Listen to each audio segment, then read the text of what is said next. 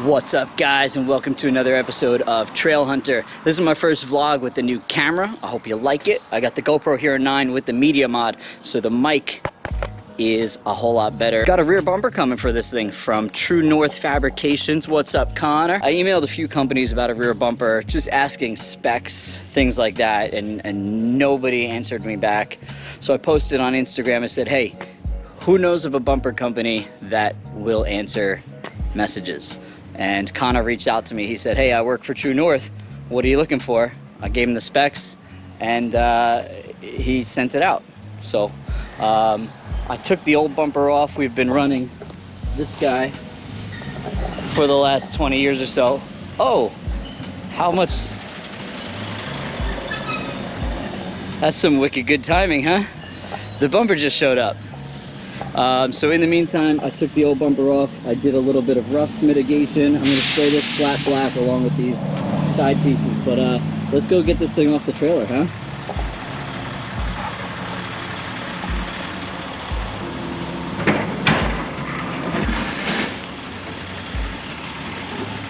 So crazy that it showed up right as I was filming that. All right, let's get this thing torn open, and we'll take a look at it, and then we're gonna spray it.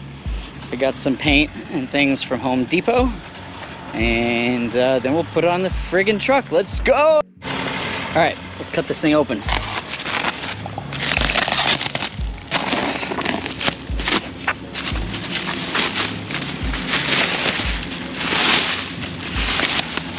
I've been wanting to do a rear bumper on this truck for a long time, probably 10, 15 years since I got it. And always had trouble picking one. I could never find one that had like just about everything that I wanted in a bumper. But this one definitely fit all the requirements, ticked all the boxes. So I can't wait to put this on the truck. That's the tire carrier. I like this little mountain gusset thing they put in here. The molly panel is cool. Really beautiful welds. And this is the bumper. Got quite a few attachment points. I like the extra truss here. Just every weld on this thing is just beautiful. Little extra tubing there for the 2-inch receiver. Hook slots built into the bumper. You can see the tow hooks come through the bumper, so they don't actually weld to here, they weld to the bumper brackets, which is really, really cool. So yeah, this is a beautiful, beautiful piece. Can't wait to put it on the truck. So the whole face of the bumper, the outside face of the bumper, is going to be flat black. I got a bunch of red primer and black paint, but being that I'm in the Northeast, the back of the bumper, the underside, is going to get undercoating. So that's what we're doing. I'm going to do this first, and then we'll do the face of it, and then hopefully it's all dry by the time Matt gets here. I could always spray a little touch up if we fingerprint the fresh paint. But I'm gonna get started right away so that when Matt gets here, we can throw this thing right on.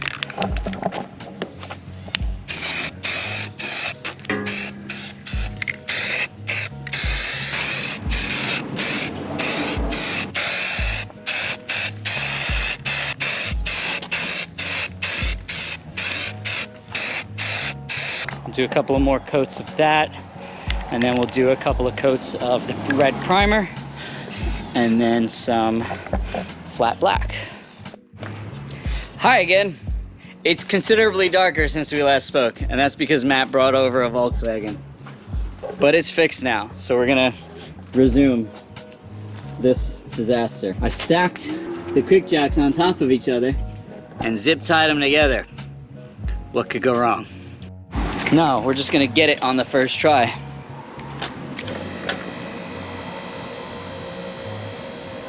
I am a genius! Okay, good morning again. It is now daytime and the bumper is on the truck. Yesterday, Matt came over with a broken Volkswagen, like usual, and we ended up spending the entire day working on that thing, and then by the time we got to my truck, it was kind of dark, so we were able to get the bumper up and get the hardware in at least. I'm just doing final touches. I put the latch, and I'm getting ready to take the tire off the roof and put it on the back. Now my trick here, if you look at the tire, and you look at my railing, they're about the same height. So I'm gonna back the truck up to about here, roll it off onto the railing and then down the stairs, and then I'm gonna attempt to lift it 5 feet in the air to get it onto that rack. So here goes nothing, I guess.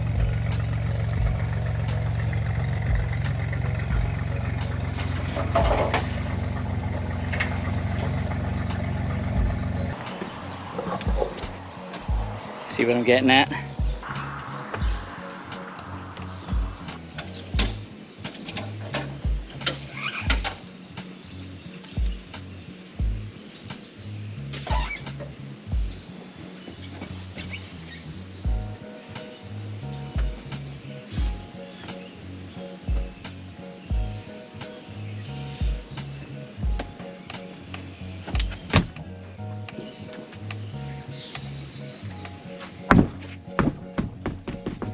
Can't believe how well that works.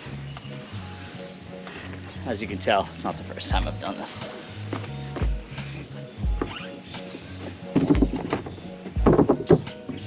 Let's put it on the truck. Welcome to Trail Hunter. We're an old guy's constantly throwing his back out, lifting 35-inch 10-ply tires. It's gonna hurt.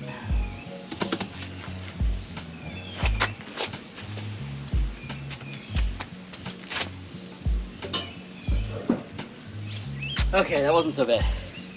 Where's my nuts?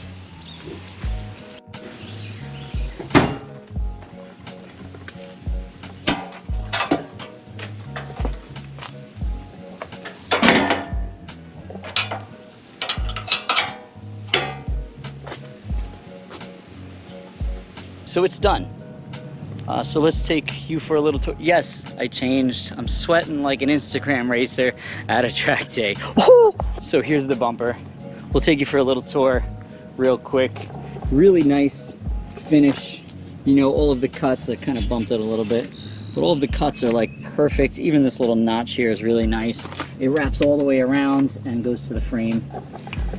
The swing out is really nice. I like this molly panel. I didn't realize that was there, but I'm really happy that it comes with something like that because that's really cool. Moving along, we got 2 shackle hangers, which are nice. You can see the boxed in for the tow hitch, 2-inch receiver, holes behind, a 2-inch receiver, and it's all boxed in. You can see it's got some support struts there, another shackle hanger, and we come around here.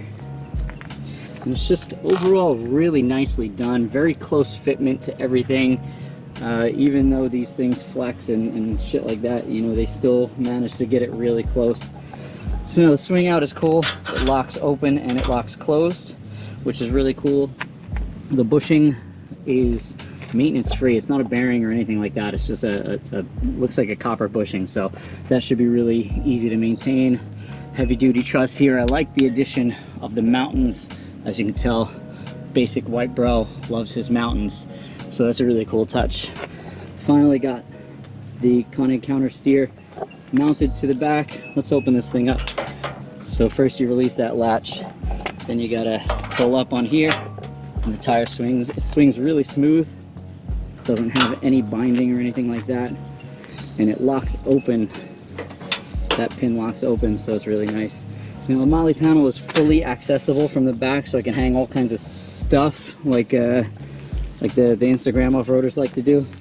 And then it allows access to the back. I put the mall crawler plate back on since it's going to be blocked anyway. But you can see like all of the welds are really nicely done. Everything just seems really well put together. So I'm really happy with this. Like I said, this came from True North Fabrications. I'll put all the link in the description and their Instagram and all that. So let's also look at the stance. Now it did squat a little bit in the back, but not as much as I was expecting it to. It came down a little bit, but the truck is still level, which is nice. I was kind of worried about the sag. I was hoping that it didn't sag too much, but it looks good. So these are the Old Man Emu 851 springs, which are the front springs for an 80 series Land Cruiser. A lot of the 4Runner guys put them in the back of these for a lift.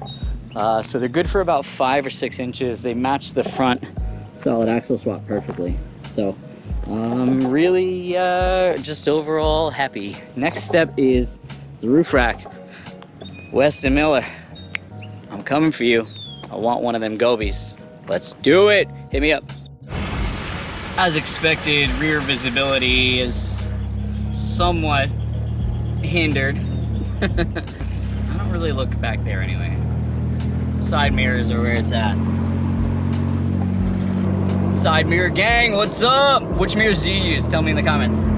So, yeah, really happy with the way this came out, and can't wait to go wheeling. We're going to Rausch Creek this weekend, so should be a good time. I'll see you guys next time.